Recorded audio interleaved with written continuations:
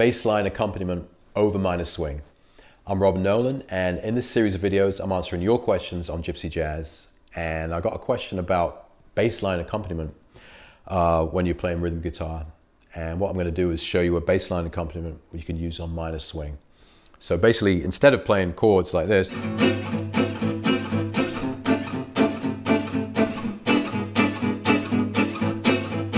instead of playing chords like that, it's going to sound like this.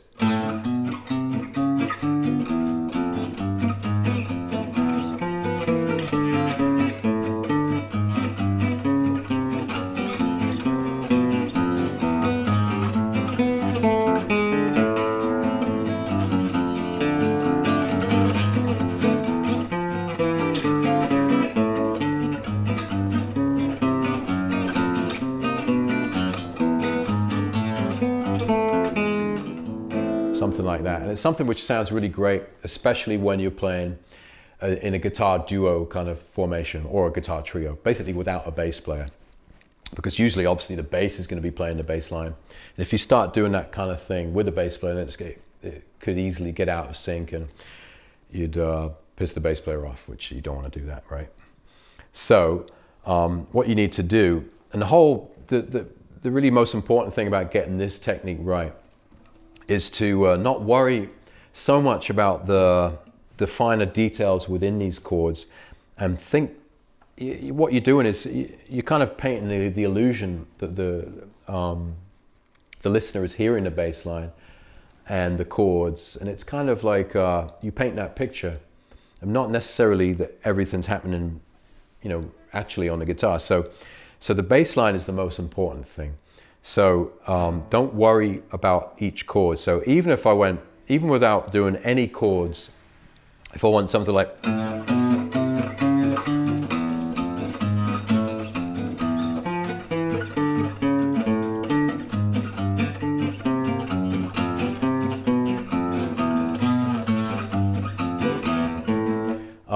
even without any chords or any kind of rhythm, it's kind of almost possible that, it's a kind of swinging. So the bass line is the most important, and you want to get that. You're going to hit the bass line first. So if you're going to practice this phrase, so if you go, so A minor 6, the same thing up 2 frets, then this chord, C, A, E, all 3-note voicings. This is just a little example.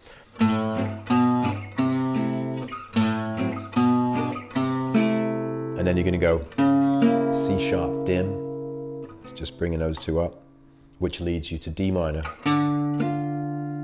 So you can practice that first. So you could go something like, and again, you're not going to be going like, you're not really going to be doing that. You're going to go, you're really hearing that bass, and the chords is a kind of like an afterthought, kind of like just kind of backing the bass line up. In my taste, that's how I like it, not so kind of forceful. So I said that's the first bit going to sound. So you're really hitting that. So the backbeat of 2 and 4 is quite light in comparison with the bass line. And then I was doing this move. So I got up to D minor, went, then hit the bottom E. And while I hit the bottom E, it gives me time to get this hand back down there. There's a D minor voicing there. So F, D, A, D. It's a good voicing anyway. And then I'm going up to the E7. I'm going to use the G sharp in the bass of the E7. That's a major chord. So there's E major. Major third in the bass. So I'm going to go between that note. That note's going to come in between, and I'm going to kind of ghost a chord underneath that. Then play that chord, and then go back down. So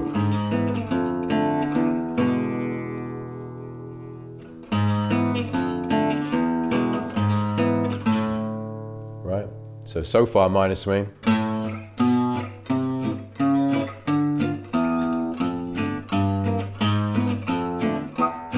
Then you're at the E7. Then you've got this really cool phrase.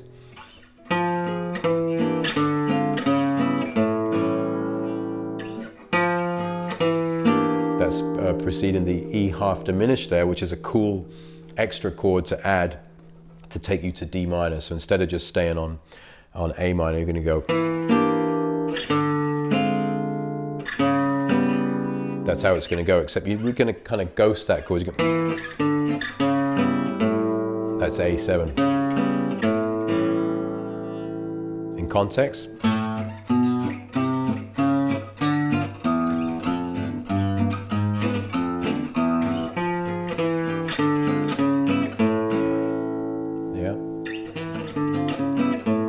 Anyway, we'll carry on. Then I'm going to use this series of 2 5s here, or the autumn leaf changes. I've talked about it before. So D minor 7, a bass line, C major 7, down to the F majors, B half diminished, down to E7, down to the last bit, A minor, G7, F7, E7.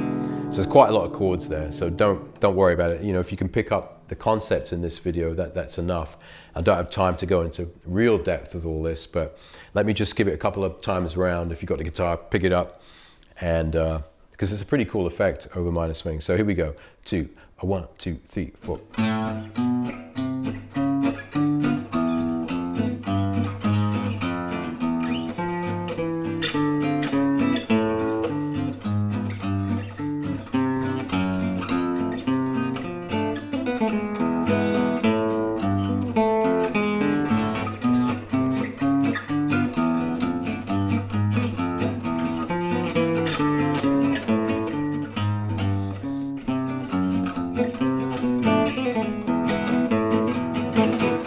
That's the kind of thing.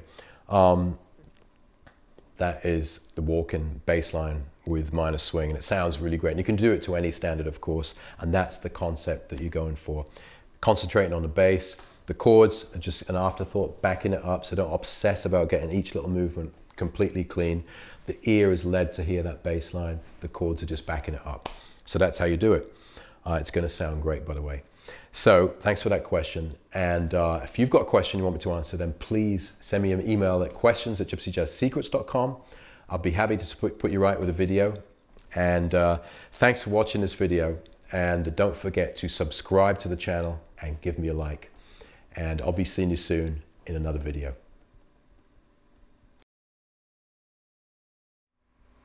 Hey, it's Robin. Did you like that lesson?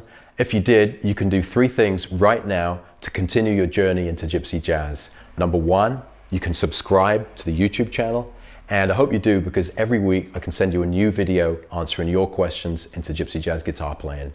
Number 2, you can download your free issue of Gypsy Jazz Guitar Secrets magazine, and you can do that by clicking here or going to gypsyjazzsecrets.com. And number 3, you can check out my Gypsy Jazz Transfusion Club, and you can do that by going here, clicking on the button, or go to gypsyjazztransfusionclub.com. So if you'd like to do any of that, just click on these buttons, and I look forward to seeing you in another video really soon.